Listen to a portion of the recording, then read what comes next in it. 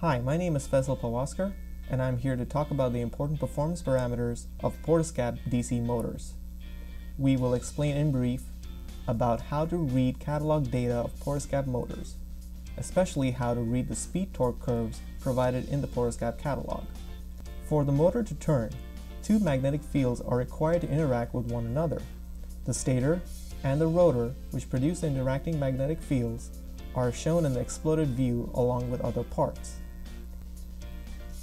Electrical power in the form of voltage and current is provided as input to the motor, and mechanical power in the form of torque and speed is given out as output.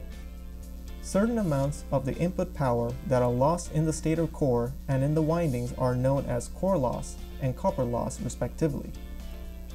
However, our motors are coreless, so core loss is negligible. Now we come to the important topic of understanding the fundamentals of speed-torque characteristics given in our catalog, and how to correlate it with the application. The torque-speed characteristic, represented by a curve, defines the speed as a function of torque. In most applications, the motor runs at definite torque and speed, shown as a point on the slide. In some other cases, the motor may have to run at a much higher speed while providing lower torque. Or sometimes, the motor would need to work in a stalled condition as seen in the slide. Some of the applications may demand the acceleration of the motor, and this acceleration would need a higher torque at a higher speed.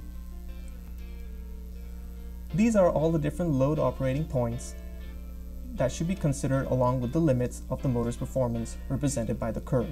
This will help you select the motor for your application. Now we'll consider the motor speed against the application. We need to select a motor where the higher limit of its permissible speed would be higher than the operating point in the application. The max permissible speed corresponds to the upper speed limit of the motor and can be found in the catalog. Let's consider the torque requirement now. In actuality, all the operating points can be covered in few crucial values, and one of them is the average torque required. Another one is the higher torque needed at the end of the operation or near the extreme operating point where the acceleration may end. At this point, we have the higher speed at a higher torque. Another important value is the time required for acceleration or time span to run the motor at higher torque values. We need a motor with higher max continuous torque than the torque required in the application. At the same time, we need a motor that can produce higher torque for required acceleration for short periods of time in the application as well. The max continuous torque can be found in our catalog page. The max continuous torque also defines the thermal limit of our motor.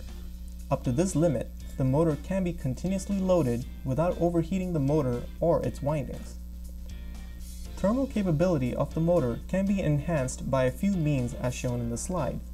By this, we can improve the heat dissipation of the motor, so the continuous operating range for torque can be extended to some higher value, maybe around 25% more than the recommended max continuous torque value as seen in the catalog. As given in the speed-torque curve in the catalog, there is a temporary working range where we can overload the motor for a certain time span.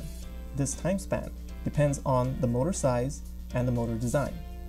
For every motor size, there is a definite time span, and the limitation comes from the coil temperature and more precisely how fast the coil or the winding in the motor heats up during operation.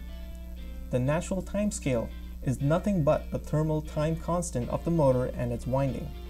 Practically, for smaller motors, the time constant is several seconds, and for larger motors it would be up to half a minute. The safe time to run the motor at 2 to 3 times the max continuous torque is as shown in the slide. Now we need to understand the importance of current in the application. Practically, the motor heats up due to the current supplied and not because of the torque load. However, there is a relation between the current and the torque, and the relation is very simple. There is a direct relationship between the current and the torque for the motor. The torque constant, Kt, is the proportionality factor for a given motor's current and torque. So the torque can be replaced by the current on the x-axis as shown in the slide. Current measured at max continuous torque is the max continuous current. The torque constant is provided in the catalog as shown in the slide, highlighted in red. The torque constant is the amount of torque in millinewton meters produced when 1 amp of current is passed through the motor.